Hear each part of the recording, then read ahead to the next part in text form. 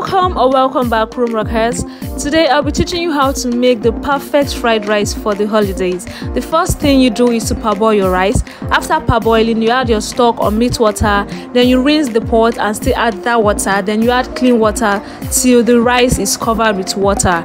Now to the ingredients. The first thing, thyme. After adding your thyme, you add curry, then ginger and garlic. I grated ginger and garlic together to get this mixture. That's a secret ingredient. Then salt, then seasoning, then you stir it. Actually forgot to add pepper, so this is me adding my pepper and my fried rice spice. Add that, then stir it again and leave it to boil until the rice is soft enough. A few moments later. This is what the rice looks like. It's just little water left to dry.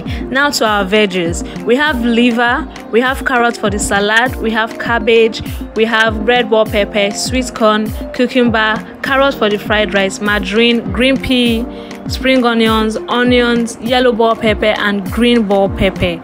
The first thing you do is to fry your onions. Of course, you leave that to fry for about 2 minutes before adding your liver. You add the liver, you stir it to mix well, and then leave it to boil to fry for another 2 minutes before adding your carrots. We are adding the veggies according to their strength. The softest one will go in last. So after adding your carrots, you mix it again, stir it well, and leave it to fry for like 2 minutes again. Then we add our green pea. This is me adding my green pea, stirring it and leaving it to fry for a while before adding green pepper. Add your green pepper, you stir it, mix it well. Make sure you are mixing it well, so it's not just going to be in one side. Then you add your red bell pepper next. This is my red bell pepper. I'll stir it again. Make sure you are doing this on low heat so it will not burn. Then yellow bell pepper, you stir it again. Basically all the peppers, you just add and stir and mix. Then spring onions will go in last because it's the softest. After adding your spring onions, you stir it well, and then we're going to spice this up a little. We're going to add seasoning and we're going to add salt. So after adding seasoning and salt, you now stir it very well. Then you add your sweet corn. Add that and stir it again. Make sure everything mixes well. After adding everything, you cover it and leave it to fry well for about 2 minutes. You can see how colorful that is, guys. Wow. Now this is after frying for 2 minutes. You can see it is now more shrinked. It will shrink a little bit more.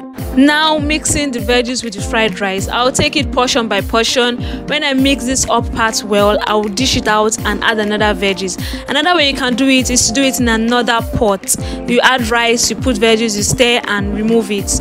Now I'm adding my margarine. This margarine, I supposed to have added it since I actually forgot, and that's why I'm adding it now. It doesn't matter. You can still add it and stir it. It's still going to melt and mix with the rice. But normally you should have added it when the rice was done. So this is me dishing the upper parts of the rice that I've mixed with the veggies, so for me to mix another one.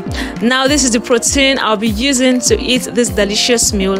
And to the salad, after adding your cabbage and the carrot, you add your cucumber, you add your mayonnaise and stir it well until it is okay. If you don't like too much mayonnaise, make sure you don't add too much, but if you like too much like me, please add enough. Look at that beautiful dish. Try this method at home, guys, and let me know how it goes. I'm sure it's going to be bam. See you in my next video. Bye.